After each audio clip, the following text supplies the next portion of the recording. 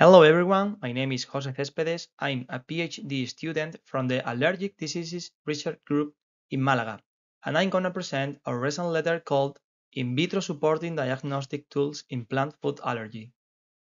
Plant food allergy is commonly caused by non-specific lipid transfer protein.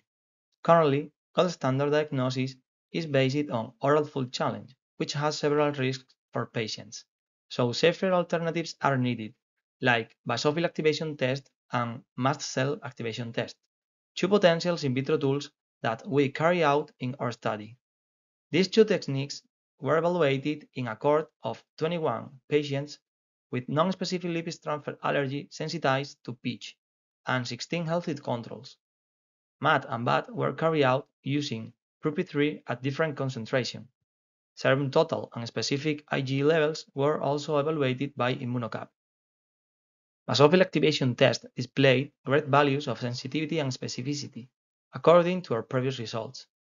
Mast cell activation test had a great sensitivity and specificity, and interestingly, from the two patients who tested negative in BAT, one was rescued as positive in MAT.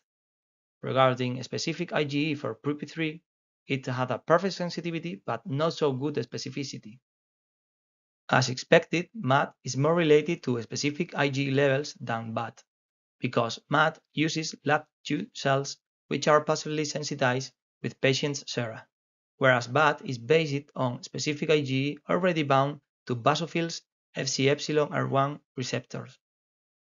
We demonstrate for the first time the utility of MAT in the diagnosis of non-specific lipid transfer protein allergy with higher specificity compared to specific IgE determination. Therefore, the conclusion is that MAT and BAT can be used as complementary tools in the diagnosis of LTP allergy. Thank you so much for your attention.